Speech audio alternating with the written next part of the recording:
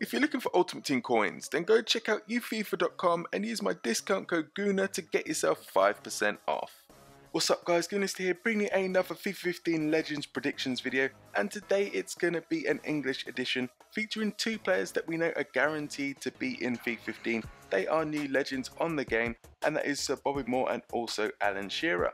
So I'm excited about these two players, and you know what, I'm going to have a go at predicting what I think their ratings will be, you know, their weak foot. And also we now know with the physical attribute replacing heading on the card face stats, it's going to be interesting because that's a mixture of jumping, stamina and heading as well. So let's see if we can try and get that right. It'll be interesting to see when we finally see what the stats of these legends are, to see how close I was or if I was way off. But anyway, let's have a go. This is what these videos are all about, predicting to see if we can get it right or not. And also have a go yourselves guys. Let me know what you think in case you think I haven't quite got this one right. But anyway, let's start off with Bobby Moore. Now, of course, this guy is an absolute legend. And why? Because he is the only footballer ever to have been captained England winning the World Cup. They've only won it once, and of course this guy was the captain.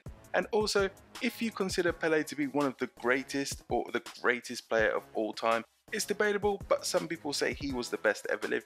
Well, he said that this guy was the best defender he ever played against. So that kind of tells you how good this guy was, that he was playing against the best, and the best player thought that he was the best defender he played against. He's won a World Cup, you know, what can I say about him? Won 108 caps for his country as well. You know, he's a West Ham legend. You know, played loads of games for West Ham. I think 544 appearances as well.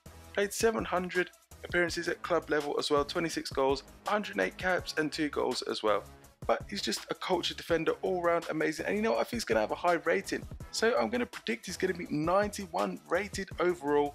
I'm going to say, I think they like to give these top defenders great pace, so I'm going to go 85 pace, 72 dribbling because he was quite cultured, only 55 on the shooting, you know, he wasn't a goal scorer, but I think he's going to have immense defending stats at 94, 78 passing maybe, because he was a decent passer of the ball. And also I'm going to say that with this physical side of things, you know, he's going to have that jumping ability, fantastic in the air as well.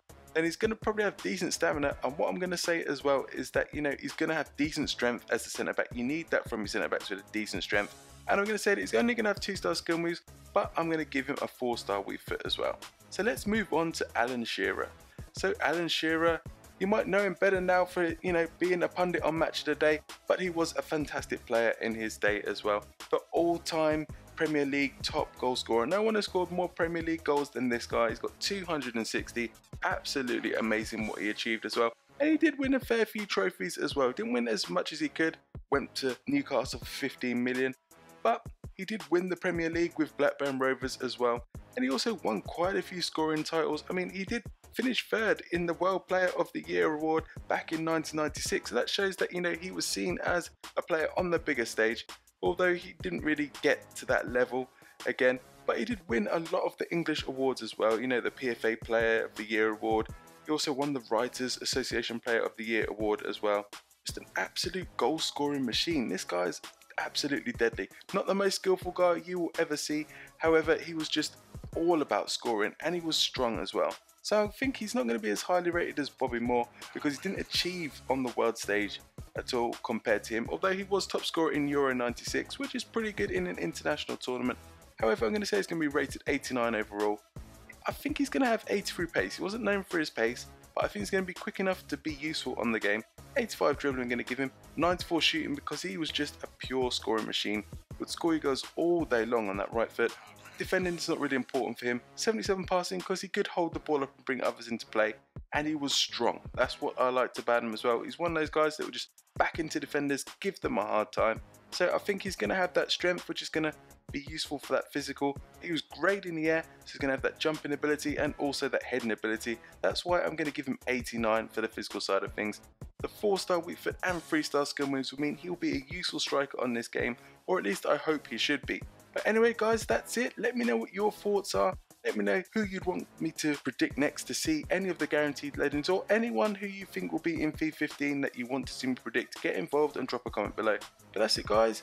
Hopefully you enjoyed this video. If you did, leave a like below, comment, subscribe, and as always, thanks for watching.